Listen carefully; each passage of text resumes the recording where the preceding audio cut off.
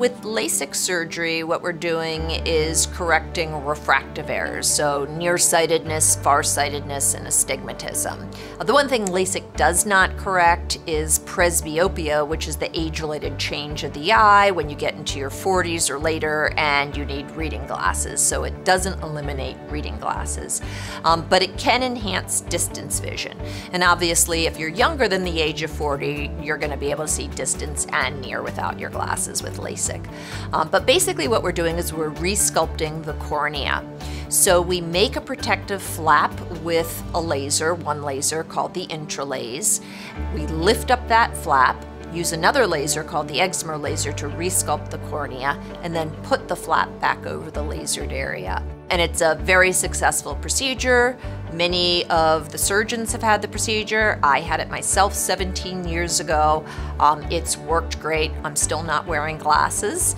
I did have much earlier technology, and although it worked very well, the technology has only improved and continues to improve. For example, we now have wavefront technology. We do what is called customized wavefront-driven all-laser LASIK. And so we use lasers both to make the flap and also to do the reshaping of the cornea. And then we have advanced diagnostics that allow us to correct not only the nearsightedness and the astigmatism or the farsightedness, but also what's called the higher order aberrations, things like spherical aberration and coma. So we can often make patients see actually even better after surgery than they do with their eyeglasses.